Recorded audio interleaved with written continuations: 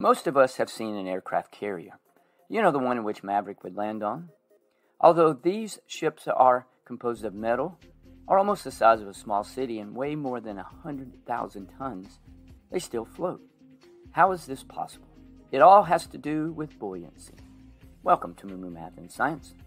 If you have ever tried to push a beach ball underwater, you know how difficult this can be. This is because the water pushes an upward force against the beach ball. This upward force is called buoyancy, which is the ability of a fluid like water to exert an upward pressure.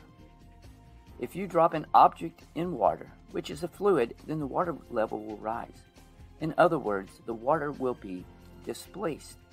The weight of this water that is displaced will be equal to the buoyancy force.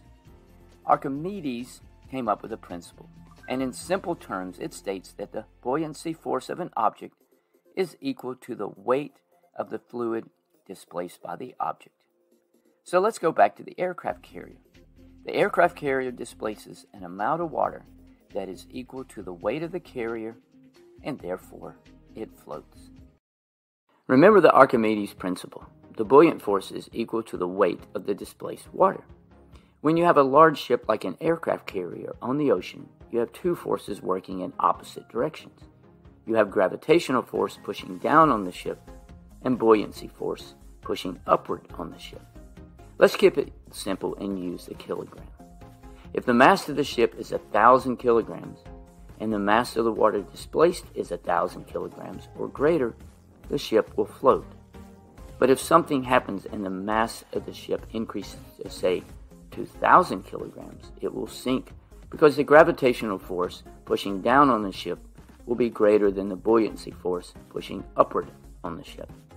One way that shipbuilders use to help ships float is by making the ships long with open spaces, which increases the ship's volume, which in turn increases the amount of water displaced, which allows the ship to float.